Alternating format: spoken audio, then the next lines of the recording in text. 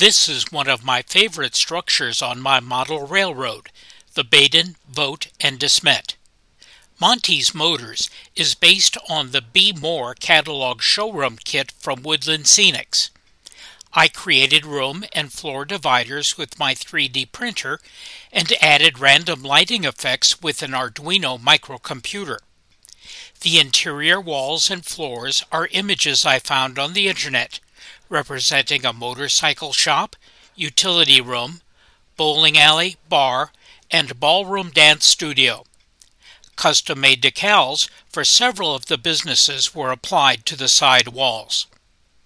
A bit of weathering and some roof detail would make this even nicer, but even as it is, it gives me joy.